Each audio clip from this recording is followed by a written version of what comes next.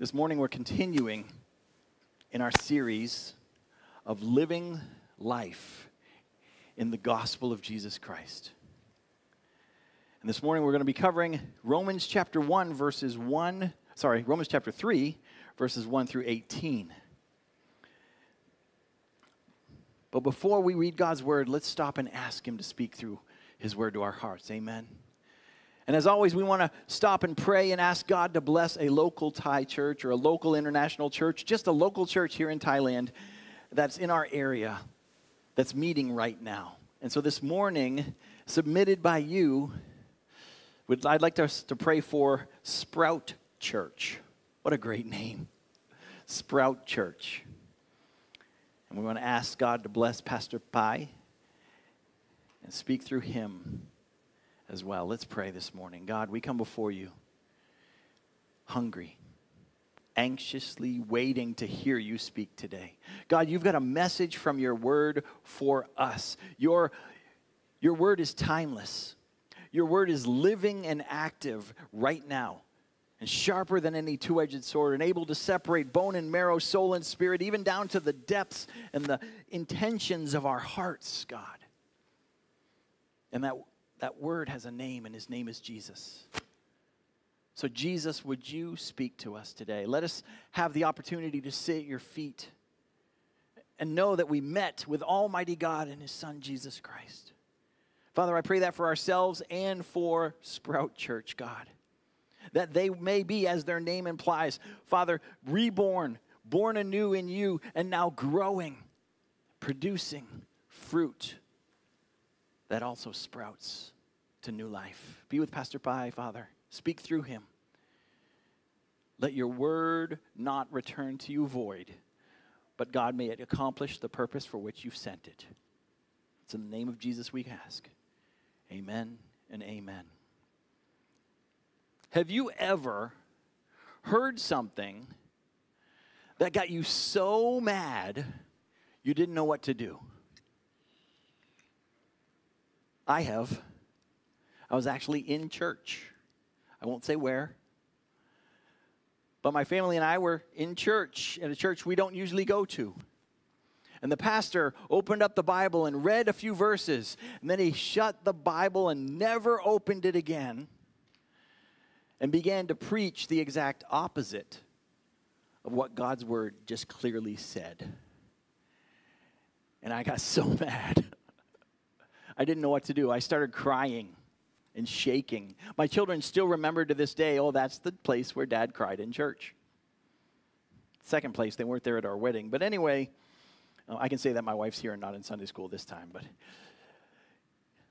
have you ever heard something that so offended you and riled you up that you didn't know what to do? I believe as we come to Romans chapter 3, that's exactly what the Jewish readers are hearing and feeling. So much so that through the inspiration of the Holy Spirit, the Apostle Paul stops and does like a mini dialogue. He's been teaching over and over and over truths. But he got to the point in Romans chapter 2, verse 25 that says, "For circumcision indeed is of value if you obey the law, but if you break the law, your circumcision becomes uncircumcision." Now, circumcision for a Jew meant identity, involvement, belonging, promises, the covenant of God given to Father Abraham and all his descendants.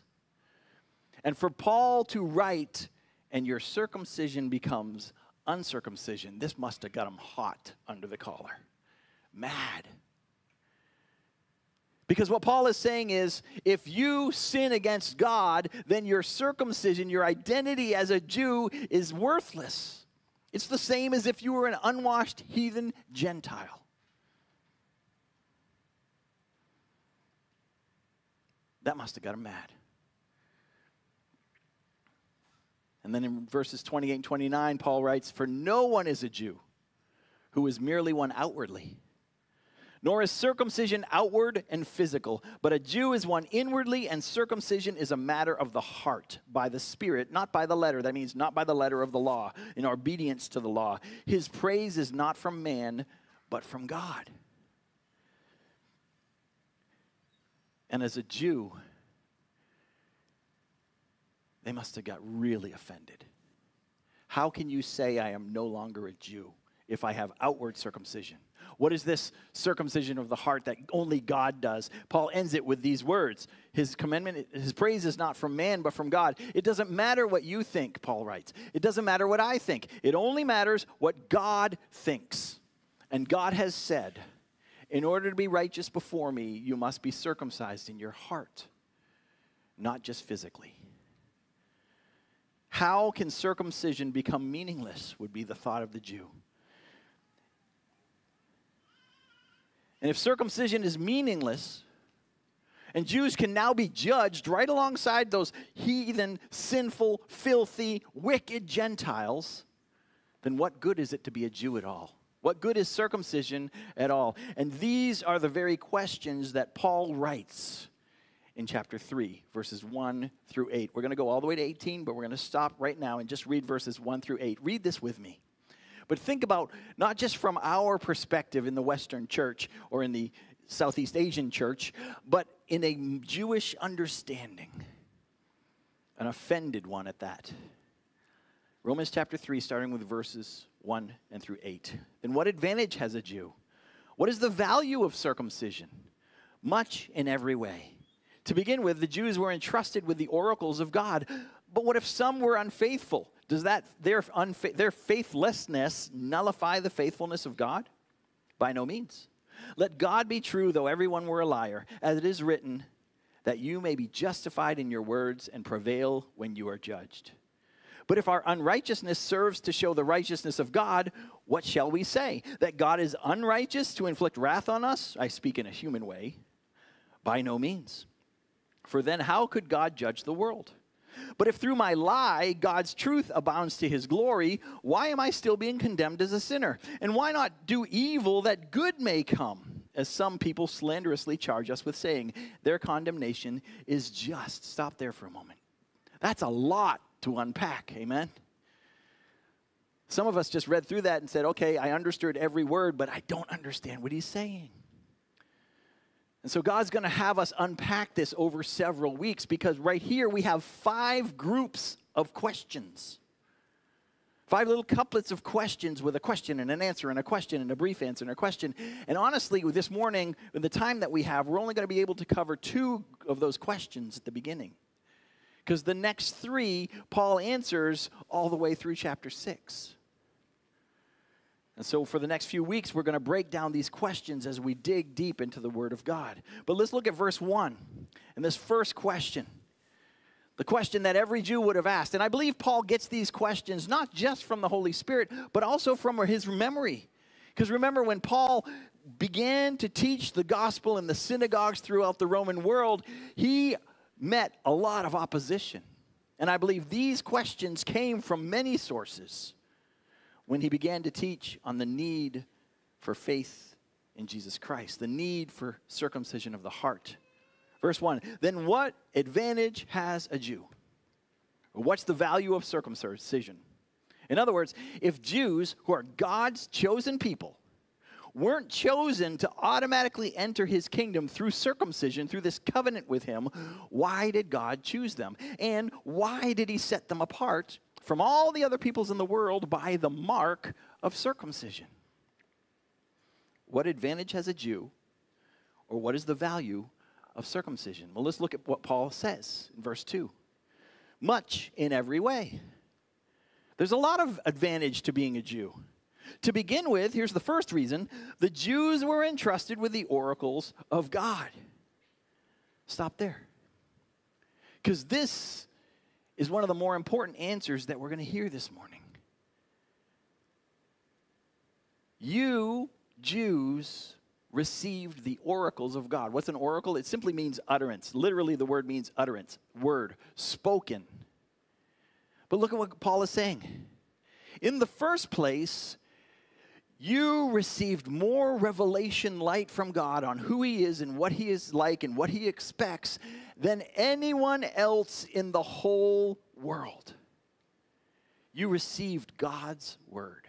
Almighty God, the creator of heaven and earth. He's been revealing himself, Paul says in chapter 1 and chapter 2, through creation. He's been revealing himself through our consciences and the law written on our hearts. He says, but you Jews, you didn't get this little bit of light from creation in your conscience. No, you got a 1 billion lumens spotlight from God, declaring who he is.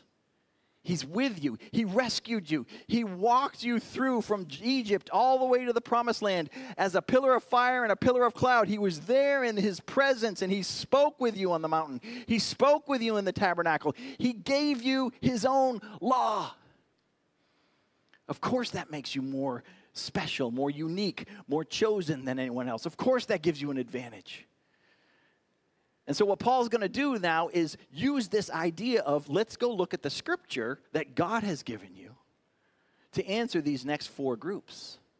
Because his first answer right here is this: you received God's word. Now, before we continue, I want you to understand the specialness of God's word.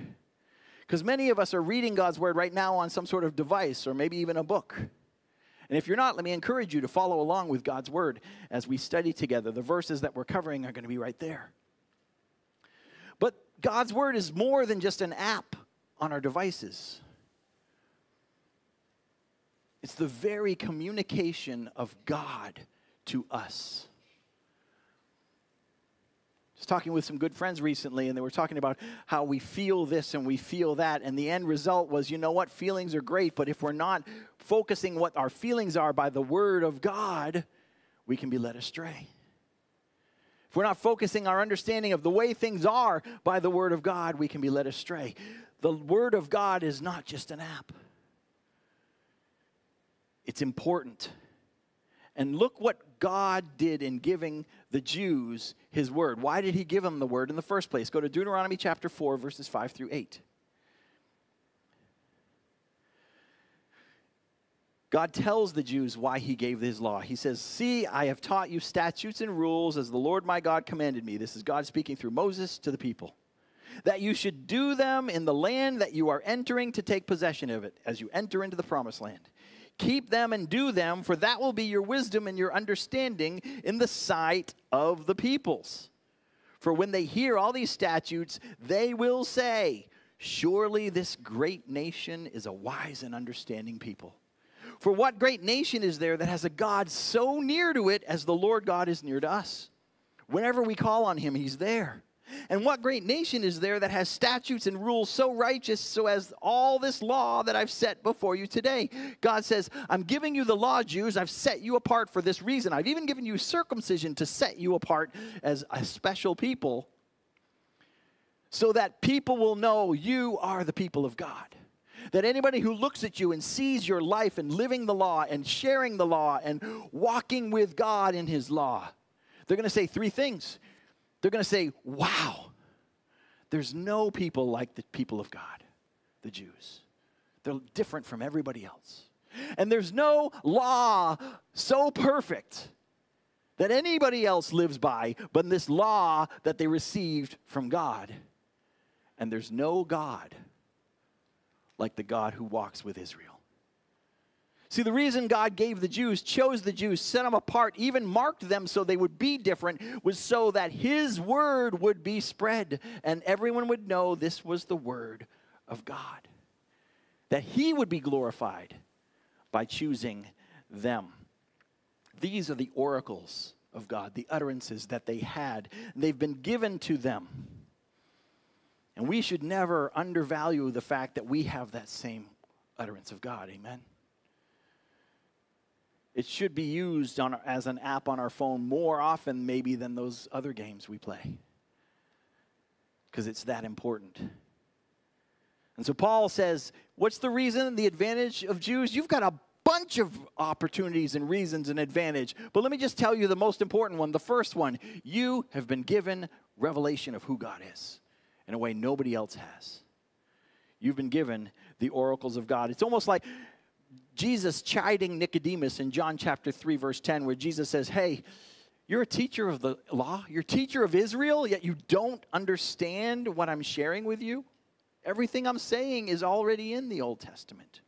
You don't understand? So the first question and answer is, why are the Jews special? Why was circumcision special? It set them apart as the people of God who had God's law. And they had a relationship with the only true God. There's much we could say about that, but we're going to go to the second question because I think this is what God wants us to hear this morning. Let's look at the second group now in verses 3 and 4. What if some were unfaithful, Paul asks. We're back in Romans chapter 3, verses 3 and 4. What if some were unfaithful? Does their faithlessness nullify the faithfulness of God? And Paul says, by no means. Let God be true and everyone a liar, as it is written, though you may be justified in your works and prevail when you are judged. Okay, let me explain what they're asking here, this question, because it may be a little confusing. They're saying, what if some of the Jews were unfaithful? Does their unfaithfulness change God's predetermined promises? Or let me put it another way. Does the sinfulness of man change the plan of God? That's what they're asking. See, because God gave all these promises through the covenant to the Jews. And they were unfaithful. And now Paul is saying circumcision means nothing. It's been nullified if you break the law as well. And they're saying, but wait a minute. We have all these promises from God, and circumcision is a sign of this covenant. If that, our sin causes this to change, does that mean God's perfect plan, his promises are null and void too? Can man's sin change God's plan? What if some were unfaithful? It's a great question, isn't it? And it's a question that's being bantered around in seminaries and churches throughout the world. And there through the minds of the Jews as well. Does the sinfulness of man change the plan of God? And we can understand where they're coming from. Go to Genesis chapter 17. Genesis chapter 17, verses 1 through 11. We're going to read when the covenant of circumcision was given. When Abram was 99 years old, there in 17 verse 1, the Lord appeared to Abram and said to him, I am God Almighty. Walk before me and be blameless, that I may make my covenant between me and you and may multiply you greatly. Then Abram fell on his face, and God said to him, behold, my covenant is with you, and you shall be the father of a multitude of nations. No longer shall your name be called Abram, but your name shall be called Abraham. For I have made you the father of a multitude of nations. I will make you exceedingly fruitful, and I will make you into nations, and kings shall come from you. And I will establish my covenant between me and you and your offspring after you throughout their generations for an everlasting covenant, to be God to you and to your offspring after you. And I will give to you and to your offspring after you the land of your sojournings, all the land of Canaan, for an everlasting possession. And I will be their God. And God said to Abraham, as for you, you shall keep my covenant, you and your offspring after you throughout their generations. This is my covenant after which you shall keep it, between me and you and your offspring after you. Every male among you shall be circumcised. You shall be circumcised in the flesh of your foreskins, and it shall be a sign of the covenant between me and you. See all the promises that God made? Here's my covenant. I'm going to be your God. I'm going to be with you. I'm going to give you the land. And so their question is, but did our unfaithfulness, if some were unfaithful, does it change the faithfulness of God? Does it nullify his faithfulness? Does he not keep his promises? Now, later on, Paul is going to address the fact that circumcision was never the way through righteousness, that it was always by faith, that Father Abraham was given righteousness by faith even before the law was given. Circumcision wasn't the absolute ticket into the kingdom of God. It's not by works. But we have to wrestle with this question. What if some were unfaithful? Does it nullify the faithfulness of God? Or let me put it in modern terms so we know what we're talking about, because we're talking about salvation here. Does the free will of man change God's predetermined will? So what does Paul say? Paul quotes a psalm that was written 1,000 years even before his letter. Go to Psalm 51 and look at what the Apostle Paul says. This is the verse in the psalm he's quoting. To the choir master, a psalm of David. This is the title that's there in the psalm. When Nathan the prophet went to him after he had gone into Bathsheba, have mercy on me, O God.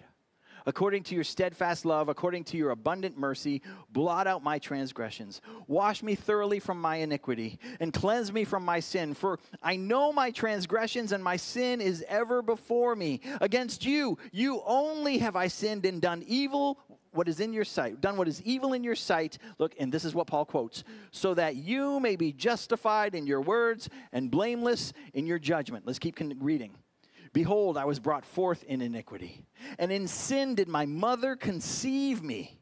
Behold, you delight in truth in the inward being. You teach me wisdom in the secret heart. Purge me with hyssop, and I shall be clean. Wash me, and I shall be whiter than snow. Let me hear joy and gladness. Let the bones that you have broken rejoice. Hide your face from my sins and blot out all my iniquities. Create in me a clean heart, O God, and renew a right spirit in me. This is the passage that Paul is pointing to. But how does that answer the question? Well, let's look what David is saying. David is saying this. Go ahead and look at those verses again, and I'm going to paraphrase it for you as we skim through. Everything about me is sin, David says. I am filthy with iniquity. My sin is everywhere I look, and I am rightfully deserving of your wrath and your judgment, O God. You are right to condemn me. You are blameless in your judgment. That's the Hebrew text. Paul quotes the Septuagint, but the words mean the same thing. None can declare you as being unjust, O God. I have always been filled with sin, even from my birth, and there is nothing good in me. To be absolutely truthful, we don't like to think in these terms. There's nothing good in us. We think our hearts are good. We as humans think everything is good. I was talking to a friend just yesterday, I believe it was, or the day before yesterday. And he said, you know, I just saw there's a Bible company writing a new Bible, and the name of the Bible was the Follow Your Heart Bible. And David says, I'm seeped in sin. You squish me, sin comes out. I am wretched before God. We like to think that we're okay. But this is what David is saying over and over and over again. There's no good in me. There's only good in you, God. Everything in me is sin.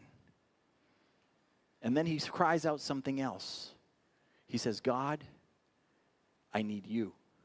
If you don't show me mercy and blot out my transgressions, if you don't wash me of my iniquity and cleanse me of my sin, if you don't purge me with hyssop and wipe your blood on the doorposts of my heart, that's the hyssop reference there when they're exiting Egypt. If you don't wash me whiter than snow, if you don't hide your face from my sins, if you don't blot out all my iniquities from your book, and if you don't act and you don't create in me a clean heart and renew a right spirit in me, I am undone.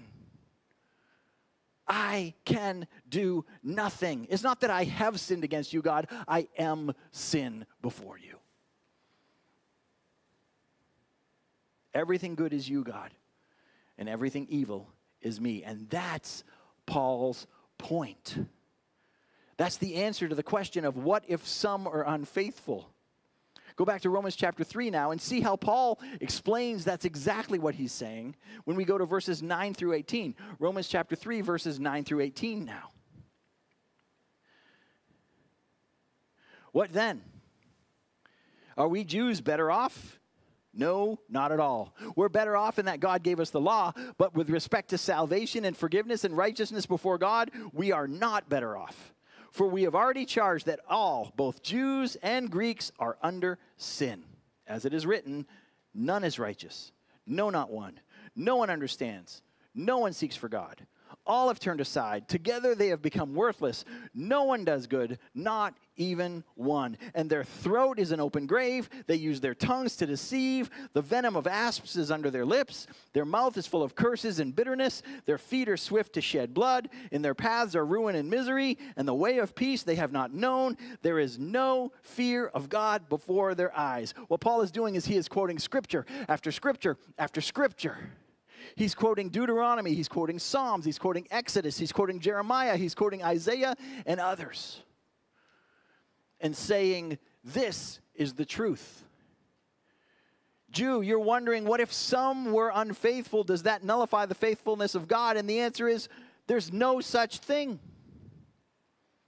All are unfaithful. I saw something that was sent on social media this morning. It was perfect. It's an R.C. Sproul's quote. People, we ask, why do bad things happen to good people? And R.C. Sproul says, well, honestly, that only happened once, and he volunteered for it. There's only one good, and that was Jesus Christ. And he died willingly. There's no such thing as a good person.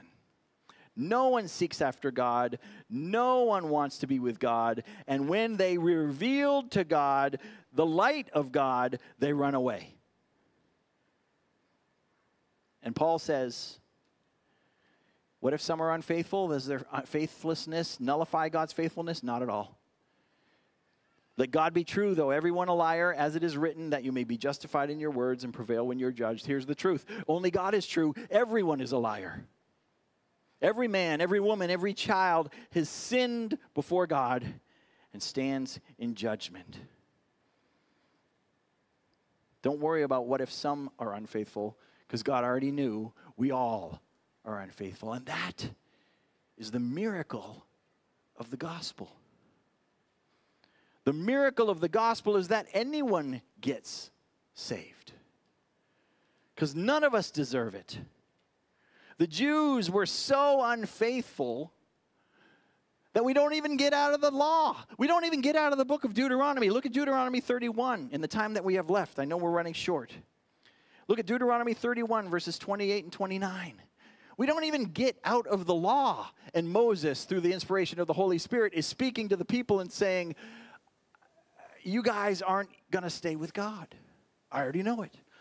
Look at this, Deuteronomy 31, verse 28. Assemble to me all the elders of your tribes and your officers, Moses said, that I may speak these words in their ears and call heaven and earth to witness against them. For I know that after my death, you will surely act corruptly and turn aside from the way that I've commanded you.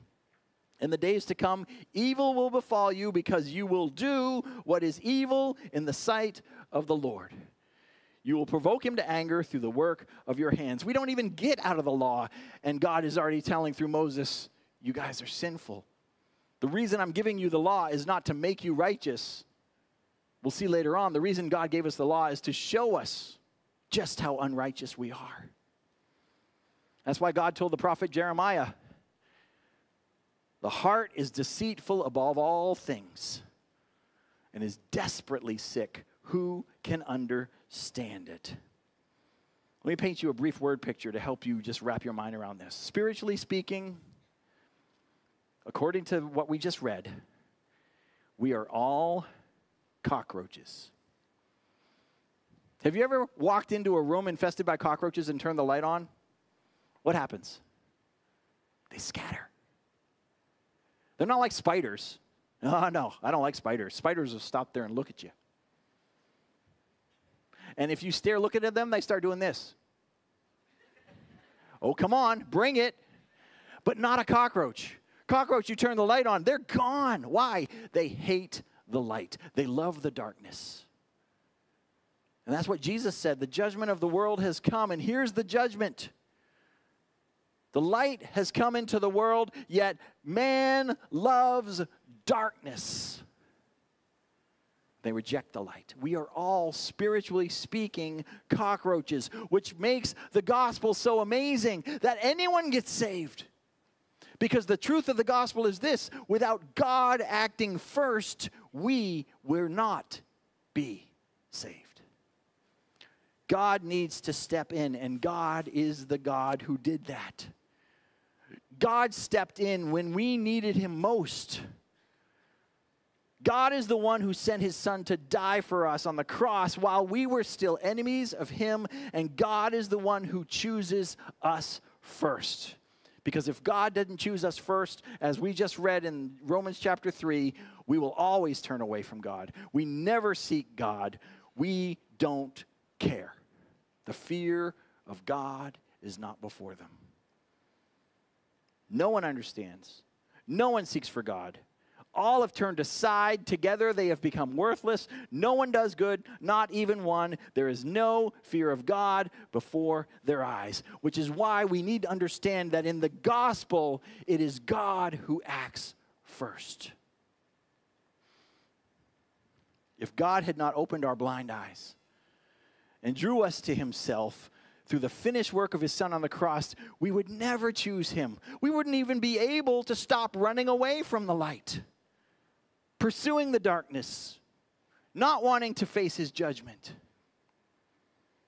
It's not in my notes, but in Revelation, we see that when Jesus Christ comes back and the whole world sees him, the kings of the earth do what? They cry out, "Oh, rocks, fall on us." We want to hide in the darkness, even if it crushes us. We do not want to face the light.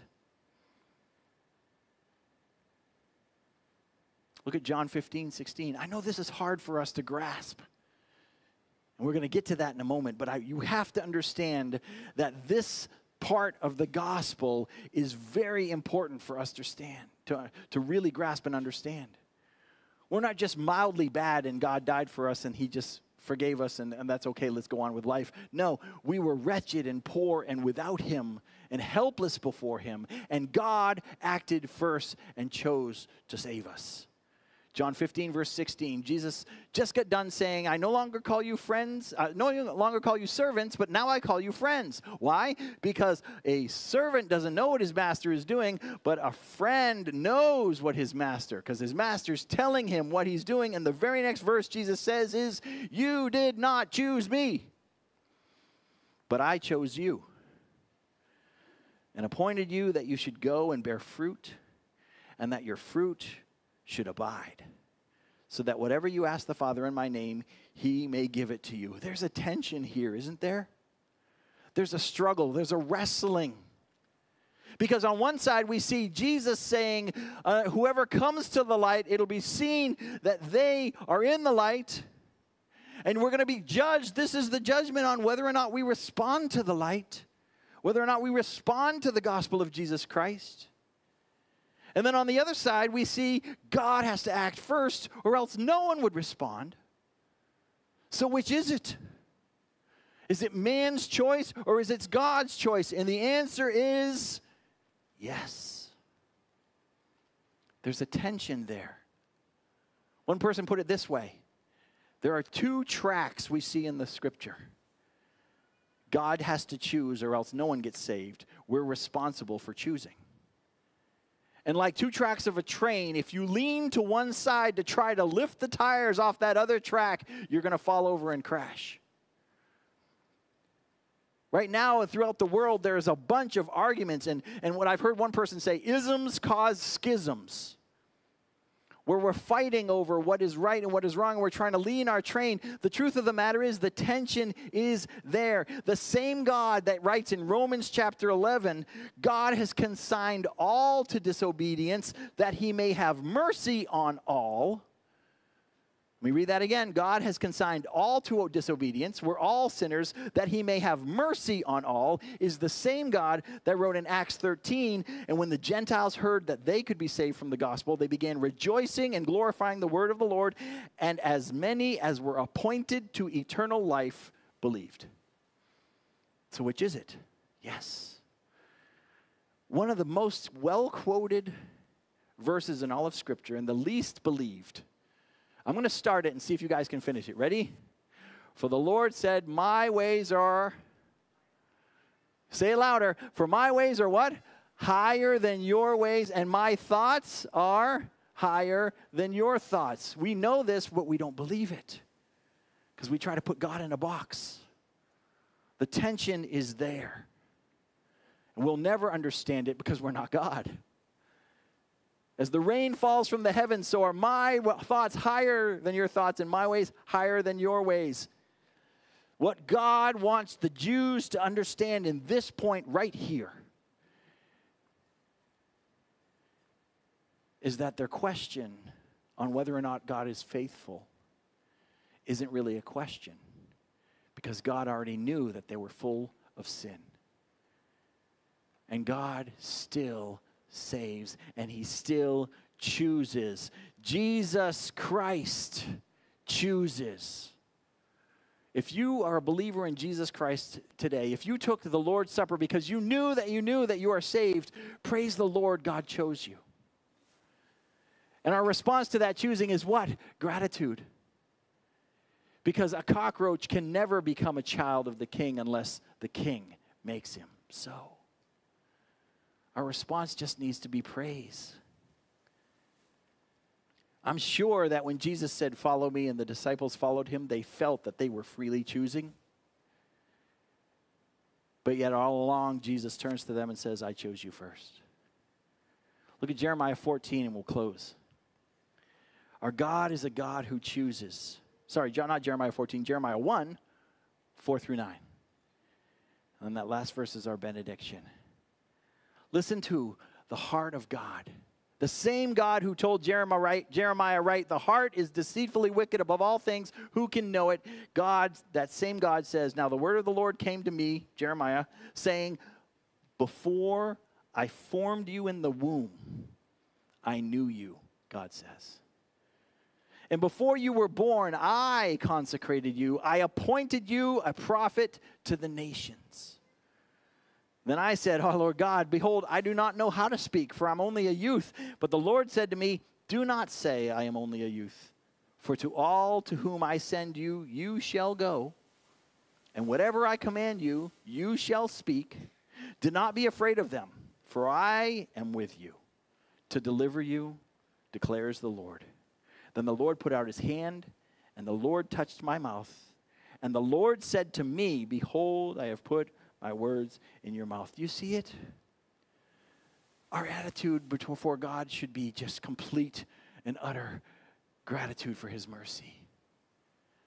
We don't deserve this love, this merciful, sovereign God. Sovereign means he's in control of everything, yet he is still merciful to us who don't deserve it. Jeremiah says, "God knew me before I was born," because God told me this.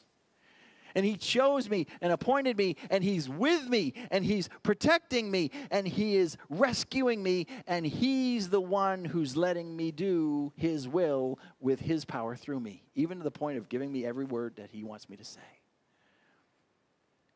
We're never going to be able to understand. We just need to accept we are responsible for our responses before God. But understand this, our response should be thanksgiving. We never deserved it, yet God, through his infinite love, saved us. Let's pray. Father, this is deep theology. And God, we as people, we don't like it when we can't understand and we want to make it all work out. But God, you yourself have said that your thoughts are greater than ours. And that how can you choose while we still are responsible for choosing and responding to your light, even though you're the one who helped? God, it's just impossible for us to understand. And you tell us, yes, that's true. Because we're not you. So God, help us to receive your truth and the realization that you are ever faithful. That if we are with you, you keep us faithful. And if we are unfaithful, you are always faithful, because you will never deny yourself, because you are God. Father, thank you for being faithful even when we aren't. And thank you for working this all out according to your glory. And Father, help us to have the response that you commanded of your disciples. You have chosen us for one purpose: to walk with you, abide in you, that you may bear fruit in us. God, if there's anything that's in our garden that's stopping your fruit being flowing through us, sprouting through us like the Sprout Church, God, take it away. That we may be people who are filled with gratitude towards you and mercy towards others. It's in the name of Jesus Christ we pray. Amen.